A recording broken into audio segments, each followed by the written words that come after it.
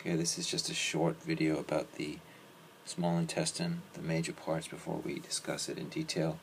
It consists of the duodenum, the jejunum, and the ileum.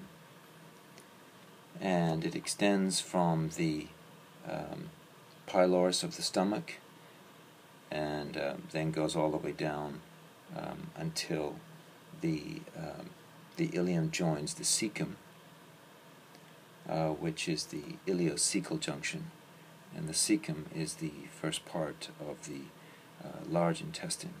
Here you can see the ascending section, then the transverse section, and then the descending, and then into the sigmoid colon, and then into the rectum.